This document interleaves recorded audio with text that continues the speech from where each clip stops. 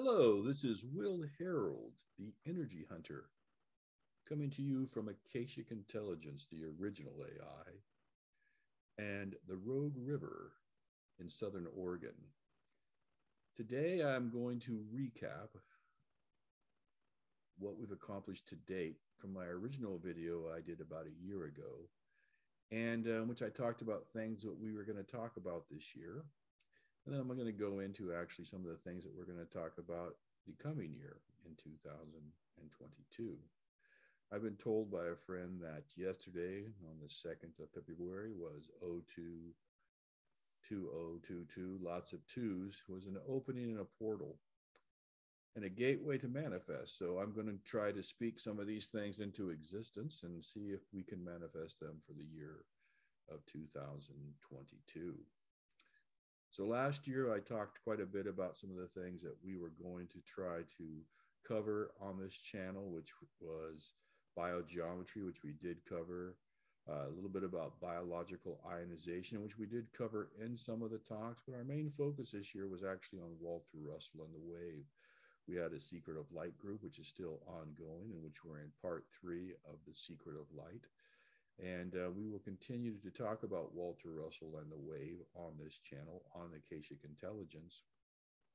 And we will also talk about some other topics such as Wilhelm Reich and orgone.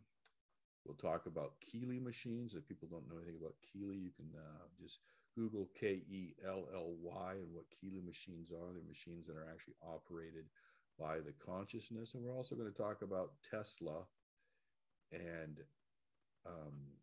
scalar energy. So the Akashic Intelligence Channel is mainly going to concentrate on the Akasha. And if you don't know what the Akasha is really a concept that was put forth by Blavatsky in Theosophy and comes from the Eastern practice that the Akasha can also be called the ether. So the Akasha holds all information, all knowledge. It's said that we can actually learn all things through the Akasha. This is kind of illustrated in the Bible also, that when the Israelites were instructed by their God to create the temple, they were downloaded all the information of how to work metal and wood and music and all different types of things directly from the Akasha. So we're going to, within the Akashic Intelligence, that's why it's called the original AI. There's nothing artificial about it. It's pure intelligence from source, which also is what Walter Russell talks about in the knowing. So we're going to concentrate on the knowing. We're going to concentrate on the Akasha within Akasha Intelligence. And we're also going to look at some other aspects of spirituality within meditations, within some of Steiner's work of accessing elemental beings, and some meditations. I've been asked by some new friends to actually do a little talk on elemental meditation through my friends at Wild Alchemy over in the UK. So we're going to talk a little bit about that. And we're going to actually do some alchemy also on this channel, and maybe a little bit of magic also. I've been taking and studying some magic courses from Richard Allen Miller. So we'll try to blend all these topics together within the Akashic Intelligence Channel. Now, with that, I also have a property that I'm broadcasting from right now, which I call New Rivendell, which is on the Rogue River in Southern Oregon. And this property is going to be set up kind of like Rivendell was for the elves. It's going to be a place of learning and of spiritual enlightenment. And it's going to really focus on the spiritual side, or what I'd like to call the priest side. If anybody watched the video I did last year called the Melchizedek model, which is based on the king and priest archetype, and you can go back and watch that if you wish. This is really the priest side. So Akashic Intelligence is the priest side. I've recently acquired a new property, which is actually going to be a ranch. It's called Eagle Medicine Ranch. It's up in the hills also of Southern Oregon, but not on the river, but more on the hillside, and has a view of the valley. And I think it has a very spiritual connotation to it.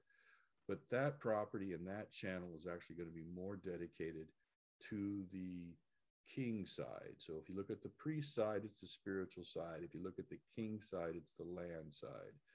So Eagle Medicine Ranch is really going to concentrate more on the land, on the doing, to where the Akashic Intelligence side is more on the being. So we look at the doing on the Eagle Medicine Ranch side. We're going to talk quite a bit about biological ionization also, and that's a term that was brought forth by Carrie Reams, and it really has to do with when we test the soil, because if you understand terrain theory versus germ theory, and I follow terrain theory, then the body and the earth are the same in basic concepts. So as we look at the soil within biological ionization, we're going to test the soil at Eagle Medicine Ranch and see what can grow there. We're also going to look at the overall ranch for its microclimates, for permaculture and revitalization of culture within there. We're going to try to restore some of the natural biomes that occur there. One thing that I learned from Deb Lando was that honeybees are not native to the United States. They're actually brought in by the Europeans. So we're going to actually try to put in some native habitat for the pollinators that are native to Oregon, which are really moths, butterflies, bumblebees, and some other types of bees, but not the honeybee, which came from Europe. So we're going to try to revitalize that biome. We're also going to look at biogeometry and how that can be used on the property, and what are the practical applications of biogeometry. Within Akashic Intelligence, we'll also be looking at biogeometry, but we're going to be looking at it more as a theoretical practice and why we do what we do within biogeometry. And then within the Eagle Medicine Channel, we'll actually be doing the actual practices on the earth. The other thing that we're going to look at is sovereignty on Akashic Intelligence. We're going to look at spiritual sovereignty. I already did a series of 4 videos on that last year, which you can follow, but we'll be covering some new aspects of spiritual sovereignty also. On Eagle Medicine, we'll actually be looking at land sovereignty and personal sovereignty. So on the land sovereignty side, I'm working with a fellow by the name of Ron Gibson here in Southern Oregon. He's out of Medford. He wrote this book, Land Patents, and he also wrote the book, Not a Slave. And we're going to be reviewing that for the land, because I am going to put Eagle Medicine Ranch into a land patent. Within Eagle Medicine, we're also going to look at personal sovereignty. We're going to look at status correction and how to set up trusts and private societies or nonprofits or foundations. I haven't decided which yet I'm going to do, but we're going to talk a little bit about my journey into that as we begin to find personal sovereignty based on the land, starting with the land patent. And I chose this area of the United States to move to because Ron Gibson had already done a lot of work with Jackson County, which is the county in which both my properties are in, with filing land patents and being successful in that. So that was a choice I made to actually make the process easier, since it's already been done before and I don't have to reinvent the wheel. So within Eagle Medicine, we're also going to look a little bit at what to plant, because it's really a 2-year process when you start a ranch or a farm. Actually, a 3-year. It takes about 3 years sometimes for many of your crops or fruit trees or things that you want to initiate to begin to produce any type of edible food. So within that, it's going to be probably about a 2 or 3 year process within to develop Eagle Medicine Ranch. But within that, I'm also going to build like a sweat lodge. And that sweat lodge is going to be it's going to be based basically as a circle, and kind of have the shape of a teepee, because that's the shape that Ibrahim Karim from Biogeometry says is the most beneficial for health. But I'm going to begin, because I'm not a Native American. I guess I am Native American. I was born in the United States, but I'm not from the culture of Native Americans, which Eagle Medicine has a great tradition in. I'm actually going to morph Eagle Medicine to a little bit more of a westernized approach, to where I'm going to combine different sciences. So I'm actually going to incorporate science into the study of the spiritual side of Eagle medicine. And with that, I'm talking about as I build this sweat lodge, I'm going to stick with the basic footprint that is done by the Native Americans, but I'm actually going to incorporate orgone technology from Wilhelm Reich. And I'm also going to incorporate biogeometry principles. And I'm going to do some, I'm probably going to actually bury some of the sweat lodge in the earth to get some earthing principles also, which was not common within the Native American culture. So as I begin to develop this Eagle medicine, it's actually going to be a hybrid based on some technologies that weren't available or weren't known by Native Americans, but I'm going to incorporate those into the basic practice of Eagle medicine. One of the other things I'm going to build on the ranch is a foundry. I'm going to actually begin to melt metals and create some metal work along with the orgone work. And we're going to begin to craft some metal pieces that actually have a ability to bring in biogeometry and orgone and to concentrate on shape, form, and number, but as within biogeometry to bring in beneficial energies.